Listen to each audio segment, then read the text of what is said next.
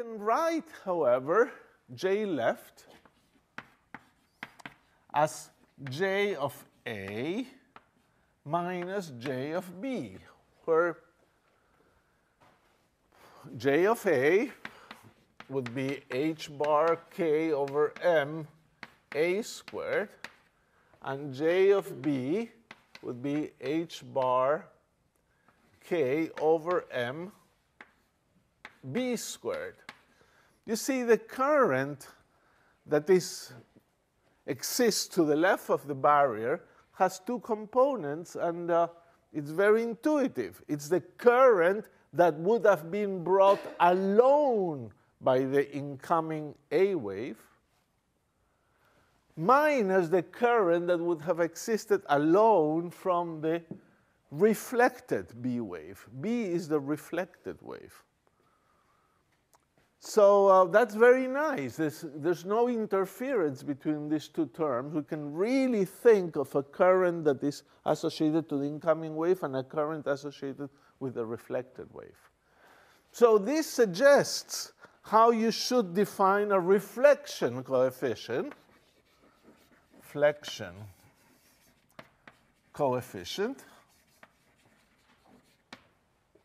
R, would give me the amount of current I get reflected compared to the amount of current that there is incident.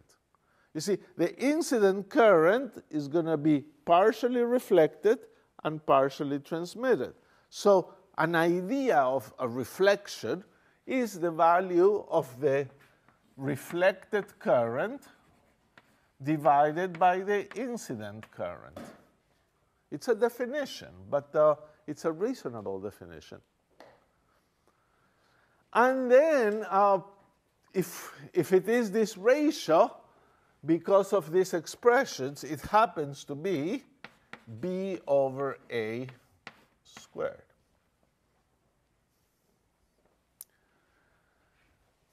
And that's an interesting number. Now there's some physics in it. It tells me how much of the probability gets reflected as a function of the probability that is incident. So that's a good measure. If you get a reflection coefficient of 1/10, then you would expect 1/10 of the particles to be reflected. Now, we don't have particles yet. This is a non-normalizable solution, but still, this will be the intuition very soon. Now, we could have a transmission coefficient as well. And here is something that we sometimes make a mistake. T is going to be the transmission coefficient.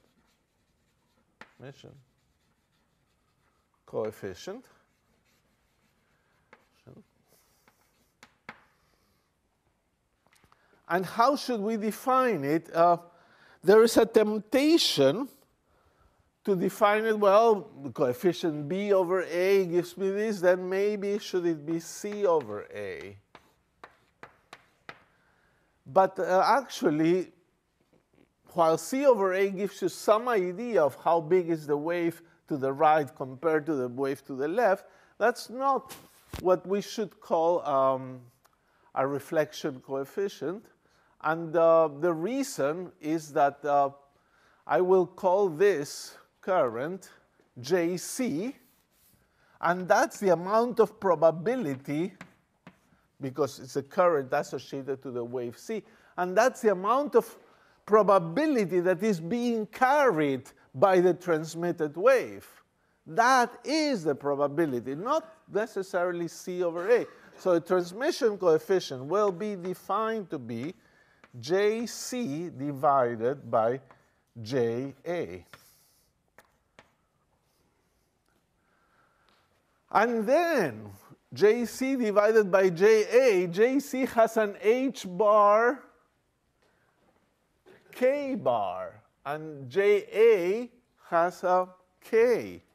So this is not equal to this ratio, but it's actually K bar over K, C over A.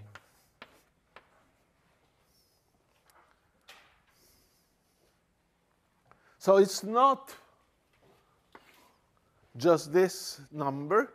The reflection and transmission coefficients really originate from probabilities, and the probabilities for these currents. And therefore, there's no, it would have been very hand-wavy and actually wrong to think it's C over A.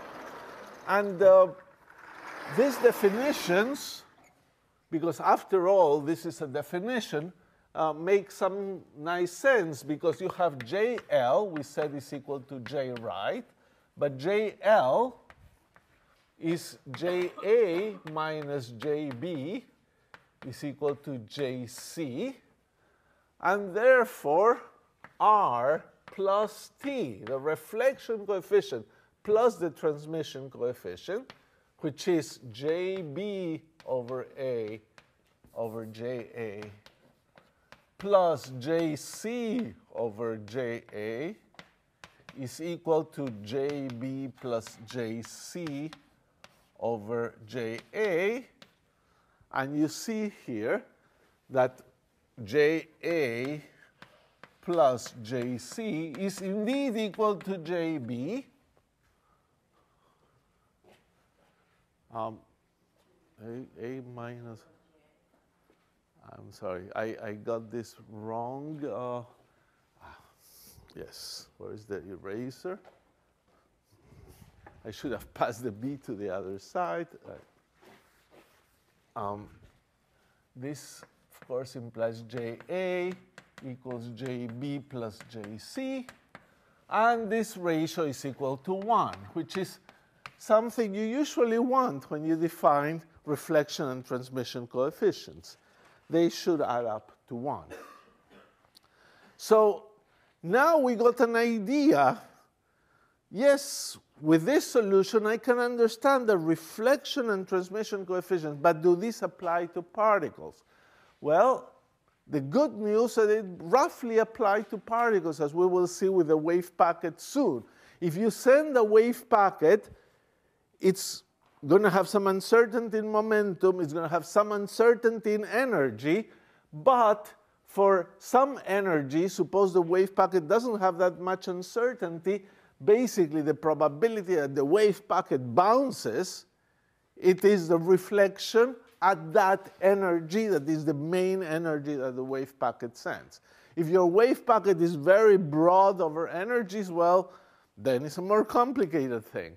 But as long as the wave packet is such that it basically has one narrow band of energies, the reflection coefficient associated to this calculation is the reflection coefficient or reflection probability for the wave packet that you're sending in.